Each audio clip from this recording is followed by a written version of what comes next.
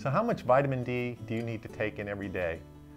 Well, we have some guidelines on that from a government panel that was set by the Food and Nutrition Board of the Institute of Medicine.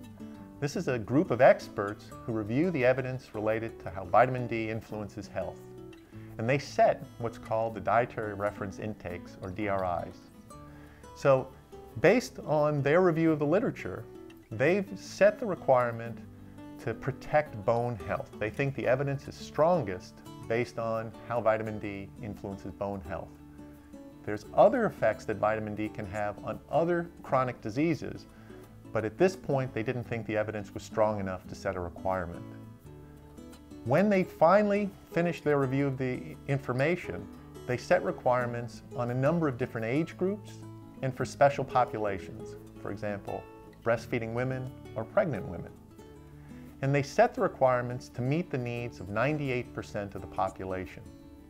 And this is done with the assumption that there is no sun influencing your vitamin D requirements.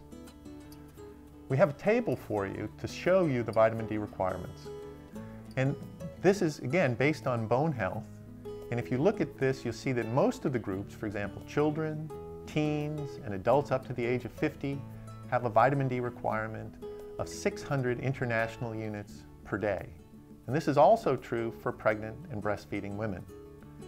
However, when you look at kids who are infants, from birth to 12 months, we have a slightly lower requirement of 400 international units per day.